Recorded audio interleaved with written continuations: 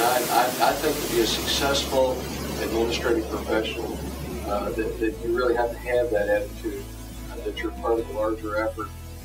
You may not get that public credit or the acknowledgement every day, but the satisfaction that you're really a part of it.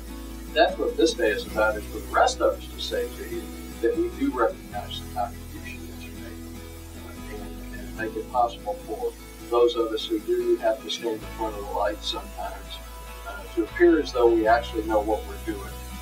We're all very appreciative of you. This is as good a group as I've had a chance to work with in my 40 years in this business. I'm proud to be here. I'm proud to work with you. We hope you have a wonderful day. And at this point, I want to introduce the mayor to you, who has a few things to say. Tim Paulus. Emerson, I hope that I'm sending the signal that I care about all the employees, and I do what I can from my standpoint to say thank you and good morning and all that kind of stuff, because without you, we're 87,000 people now, and without the hard work of everybody here, including the you guys that are down in the trenches, so to speak, we couldn't do the things that we do for our citizens. City of League City, Office of the Mayor proclamation. Whereas administrative professionals, including administrative assistants, administrative clerks, office managers, and other administrative support staff, represent one of the largest segments of the world's workforce.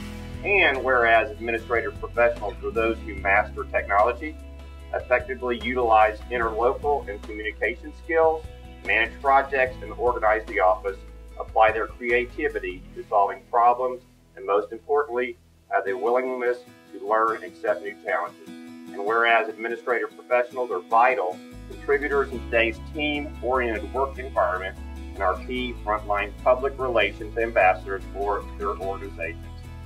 And whereas companies and organizations that invest in training and development and are committed to delegating responsibilities that emphasize the skills of their administrative employees will have the best opportunity to excel.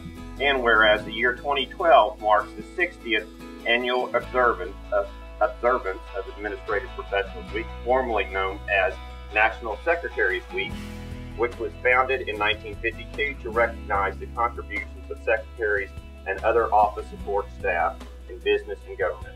Now, therefore, I, Timothy Paulson, by the virtue of the authority vested in me as the 9th Mayor of the City of League City, do hereby proclaim April 22nd through 28th, 2012 as Administrative Professionals Week in the great city of League City, and witness whereof I hereunto set my hand and cause the great seal of the City of League City to be affixed on this 25th day of April 2012.